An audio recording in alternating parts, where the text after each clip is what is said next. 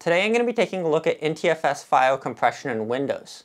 So file system level compression lets you take files that are compressible, compress them transparently, and store them so they take less space on the disk. And if implemented well, this will use less disk space and increase performance because the CPU can compress and decompress files faster than the disk could normally read and write the uncompressed file. But this really depends on the implementation. And I haven't seen too much data exactly how well the NTFS compression implementation works. I've seen a lot of people say, well, the performance is worse, so I don't use it on high performance stuff, but no specific numbers and not much testing. So I've done quite a bit of testing here, and I'm going to report back and show you what I found and kind of what my process was doing all this testing. Now, one thing I will say is I came from the mindset of using ZFS and BTRFS quite a bit. And both of those file systems support compression in a similar way to NTFS, where it's transparent to the user or program, but I'd say they do it quite well. And most users and administrators would say just basically always leave compression on with those systems, as it basically only helps performance, and at least with ZFS and BTRFS, it will turn off compression for files that are incompressible. So it looks at a chunk of the file and says, hey, I can't compress this, so I'm just going to skip it, saving you a little bit of CPU time. So I wanted to take a look at NTFS to see if these rules of you should probably always leave it on, or what type of files it would make sense to compress versus it wouldn't make sense to compress in NTFS. So the first thing I started to do was just a simple file copy of a large hard drive image from an internal drive in a slow older laptop to an external SSD. This shouldn't be disk limited as it's 2 SSDs over USB 3, and I was storing an older AMD A6 based laptop at this because I thought the slower speed would make sure there's a CPU bottleneck if there is one. And this test took roughly 25 minutes without compression enabled, and when I copied to the external drive that had compression enabled, the time went up to like over 3 hours. So that was an interesting test, and it averaged at about 15 to 20 megabytes per second. Quite poor speeds, and I saw an increase in CPU usage likely due to it. And looking at the CPU usage, it seemed to be single thread limited too. At this point I decided I need to do a little bit more testing because it doesn't look like it's as easy as just leave compression on all the time. I did a little bit of reading on some tech blogs on the Microsoft site of people going into how it works under the hood. I'm not an expert in file system design and how exactly it works, but they did advise against using really large files like I was using here, so that probably wasn't the best test. And they also showed some other caveats of how it compresses the files, can increase the amount of fragmentation, which in my case with SSDs wasn't likely an issue, but with hard drives, increased fragmentation likely won't help with performance. I also got the super quick summary of how it does NTFS compression under the hood. So it'll take 8 clusters, by default 4K typically, and then it'll put those together. So it'll take this 32 kilobyte chunk, compress it, and then store it on disk on less clusters if it's possible to compress it into less clusters. Compression algorithm-wise, NTFS uses algorithms based off LZ77, which is similar to what something like zip uses. Windows 10 also added some newer compression algorithms, though I'm unsure of how to view under the hood what algorithm is currently being used and if there's a switch to use. I now decided to run a better file copy test that would remove the CPU bottleneck and have multiple smaller files to remove the single large file limitation. In this case, I was using my desktop, which had a 5950X, which should remove the CPU bottleneck and be basically one of the fastest desktop CPUs you can buy on the market today. And I was also using a folder of VM images. It was a total of 81.3 gigabytes, and NTFS was able to compress it to 44.9 gigabytes with the compression enabled. I was also running the latest version of Windows 10 that you can get publicly at this time. I was copying it from a RAID array of SATA SSDs to a single SATA SSD, and the no compression speed was 421 megabytes per second. Copying it from a compressed folder to an uncompressed folder from the same drives was copying at 350 megabytes per second. The uncompressed one was fully disk limited, but the one copying from the compressed volume to the uncompressed volume was partially disk limited sometimes and not at the other. I wasn't able to test exactly if it was being disk limited when it was copying a very compressible part of the file or a not very compressible part of the file. The next test was copying it from a folder that wasn't compressed to a folder that was compressed.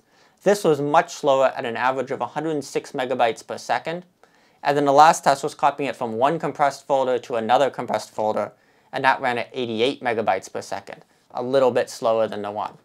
So taking a look at this, it seems like read speeds are okay in this use case, a little bit lower, but still faster than like a hard drive speed would be, but the write speeds are pretty darn bad. Another weird thing I noticed is the Windows file copy dialog when copying on compressed drives is just weird, and it shows a lot of weird bumpies and is nowhere near consistent. And it kind of goes between, for me, like 500 megabytes per second and like 20. I'm not sure if this is a bug or the actual copying speeds, because Task Manager seems to show a much more consistent rate. Maybe it's something to do with caching, but I wish they'd find a way to like show the actual speed in the copy dialog if that was possible. The next thing I wanted to take a look at with performance is how a more real-world use case would look, and in this case, games. So I decided to take my same desktop with the 5950X, and in this case a 4 hard drive RAID 0 that I used to store my games on, and set my Steam folder to be compressed. And now that my Steam game library folder is compressed, I save a bit of space. I've done a little bit of testing in the past, and typically games give me a saving of anywhere from 10 to 40% of space savings. I first tried downloading some new games, which was definitely a little bit slower, but not a huge problem. Games are still able to download in a couple hundred megabit per second range easily, and I wouldn't say it's a major issue for my game download times. But when launching a game, I noticed it was actually quite a bit slower. I spent a lot of time on loading screens I wasn't used to, saw a lot of parts of loading screens that I'm not normally used to seeing, and also in games where textures pop in slowly, like Borderlands 3 in my testing, it was noticeably slower, and I spent a lot of time in the slowish, and I got some weird hiccups. From the looks of it, NTFS compression and modern games just don't seem to go together, and the performance hit's too big. You could use it on older games fine that don't need as much disk I/O performance, but by the time you're doing that, the space savings I'd say just isn't worth it, because those games are pretty small anyways. I'd stay away from using NTFS compression on games due to the performance hit. Another thing I wanted to take a look at was the space-saving component of NTFS compression. So this really depends on exactly your file, and because it is easy to enable it and just test it for yourself, I'd say test your files and see how well it does. A lot of files these days are already compressed, even if it doesn't seem like they are. So things like a Microsoft Word doc is really a zip file with XML files in it. That's not going to compress anymore with NTFS compression, as it's already compressed. But I took a giant assortment of the type of files I typically keep on my NAS, and on an 800 gigabyte virtual disk, I had 156 gigs free with no compression with my file set.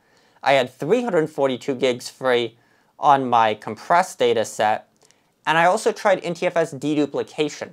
Deduplication is a feature that Microsoft brought out in Windows Server 2012 to NTFS and REFS, and in comparison to compression, where it'll take 8 clusters and try to put them together, deduplication takes files and tries to look for similar ones and delete the duplicated chunks on the disk. I've used this a good amount in work when I work with Windows Server, so I wanted to try it out here, and it had the best space savings. Also, I haven't done this much performance testing on it here, and unfortunately there's no easy way to use it in Windows 10 supported by Microsoft, but my experiences with performance using it at work on work hardware for like VMs and stuff has been quite good. So I'd say deduplication seems to be the best of space savings and still pretty good performance. And I wish they'd bring it to Windows 10 on the desktop. Another use case I wanted to take a look at was having a very small boot drive. So in this case, I made a virtual machine with a 32 gigabyte boot volume and installed a lot of common programs like Steam, Discord, Chrome, Firefox, and other little programs. And on the system with compression had 6.89 gigabytes free, and the system without compression had 6.32. So a little bit of space savings here, but not that much. And part of this is to do by NTFS compression can't compress most of the OS files, so actually taking up quite a bit of space here. Only some of the program files. There actually is an easy way to compress the OS files with the compact.exe, and that actually saved about 3 gigs on both systems. So if you're in a system where you're heavily disk space limited, I'd say use the compact.exe program to compress all your OS files. But if you're in a pinch, NTFS compression can be reasonable. It will hurt performance, but if it's the ability to install a program you want or not, I'd say give it a shot if you don't really have much else to try. So that was most of my testing with NTFS compression on Windows. Unfortunately, there's no great use I can find for it just because the performance is quite poor. And even running off hard drive based systems, I noticed quite the performance hit in a lot of the applications I was running it on. And even not that great of a space savings for a lot of the type of files I store and use. In comparison to ZFS, where the recommendation is just almost always use it, it seems to be only use it if it really makes sense here. Something like log files I think would make a lot of sense. You don't need very high I/O and it's a very compressible file typically. But other than that, I'd say generally leave NTFS compression off and just let the files be stored as they are on disk. Thanks for watching this little look into NTFS compression, and let me know if you have any other thoughts on NTFS compression down below in the comments. And thanks for watching.